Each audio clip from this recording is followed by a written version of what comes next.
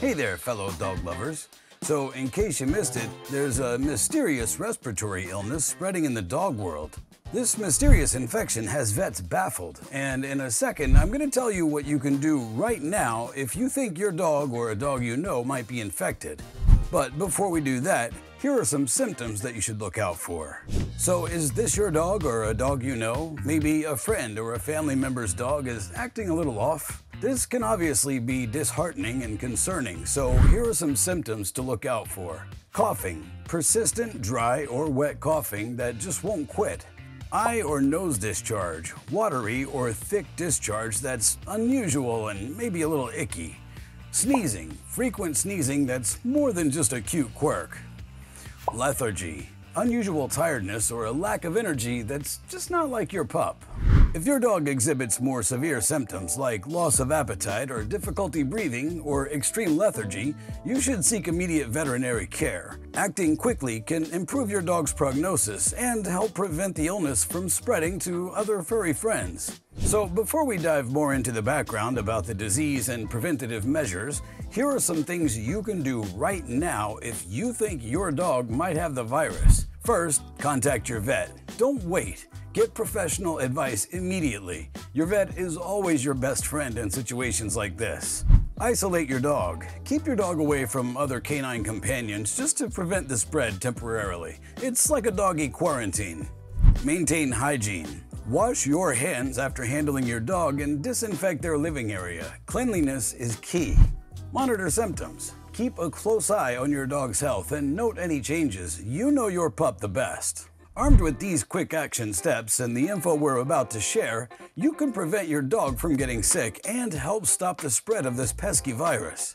Now, hopefully all the dear dogs in your life are healthy and happy, but armed with those fast action steps and the info we're about to share, we can prevent our dogs from getting sick and help prevent the spread of this virus. So let's talk about the illness itself. Where did it come from, and what does the vet community and scientists know about it so far? This respiratory illness, often compared to kennel cough, has been reported in dogs across multiple states, causing severe respiratory issues and, in some cases, pneumonia and even death. Researchers are still trying to identify the exact cause, and they suspect it might be a new pathogen or an evolved form of a known virus or bacterium. The culprit seems to spread primarily through respiratory droplets, making close contact with infected dogs a significant risk factor. To avoid transmission, dog owners should minimize their pets' exposure to places like dog parks, boarding kennels, grooming stations, and dog shows. Essentially, it's like social distancing for dogs. By understanding these transmission methods and staying vigilant, we can better protect our furry friends from this mysterious illness. Okay, so now that we know more about the virus and the steps to take if you think your dog might be infected, let's talk about preventative measures to keep your pups healthy and happy. We get it, your dog lives to play with her BFFs, but try to limit their interaction with other dogs just for now. Sorry, Sadie, but time for a temporary pause on the playdates. Steer clear of places where dogs congregate, like dog parks and kennels. It's not forever, just until we get the virus under control. Ensure your dog is vaccinated, especially for respiratory illnesses like Bordetella and canine influenza. It's like giving your dog a superhero shield against these germs.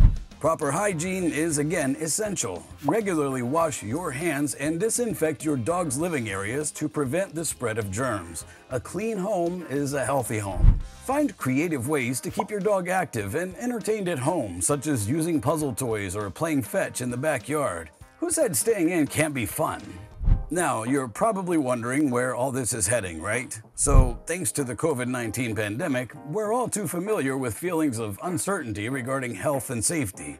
So, the last thing any of us wants for our furry friends is to suffer the same fate. But what does the future hold? Veterinary researchers are on a mission to solve the mystery, but it's difficult to pin down because of the complexity of respiratory diseases in dogs.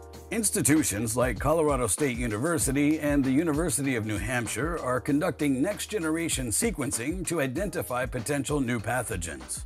These efforts aim to develop better diagnostic tools and treatments, offering hope for quicker and more accurate identification of the illness. While the research continues, it's crucial for us pet owners to stay informed and to follow our vet's advice. The more we know, the better we can protect our dogs. Sadly, just like COVID-19 had a serious impact on businesses of all kinds, this virus is taking its toll on vets, doggy daycares, groomers, and other dog businesses. Veterinary clinics are overwhelmed with cases, so they're implementing strict hygiene protocols to prevent the spread of the disease. Dog boarding facilities and daycares have seen a decline in business as owners avoid high-risk environments.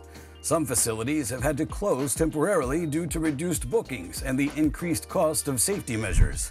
Veterinarians recommend continuing to take preventative measures seriously, keeping dogs up to date on vaccinations and avoiding close contact with unfamiliar dogs. For businesses, maintaining high standards and clear communication can help reassure clients about safety. Working together in this way is a crucial step in keeping our furry friends healthy. Now, real quick, before we go, we want to tell you about a couple of dogs and how they were affected so you know what to do and understand the importance of acting, especially if you think a doggo in your life might be infected. Sadly, our first story is a cautionary tale. Meet Hunter, a beloved search and rescue dog. He started showing symptoms like persistent coughing and lethargy. Despite receiving the best care, his condition worsened and it led to a heartbreaking loss for his owner.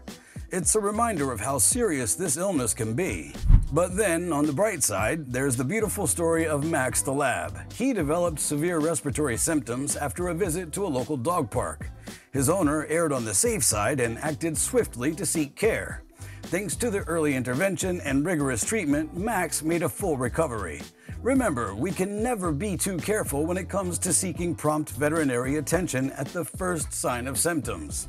So, while we always want to hope for the best, it's of vital importance that we prepare for the not-so-best. Let's be smart and safe, and if you think something's wrong with your pup or something going around your local dog run, daycare, or other doggy destination, do something.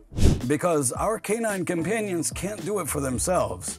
In the meantime, stay informed, follow preventative measures, and don't hesitate to reach out to your vet if you have any concerns. Together, we can navigate this challenge and keep our beloved pets safe and healthy. And please, share this video with your dog park fam so we can stop this before it becomes a pup pandemic. Thank you for watching, and real quick, please support the channel so we can build a community of dog fans to better support our dog fams. Like, subscribe, and share this video with your fellow dog lovers. Leave a comment below with your own experiences or any helpful tips you might have. Stay safe and give your pup an extra treat from us.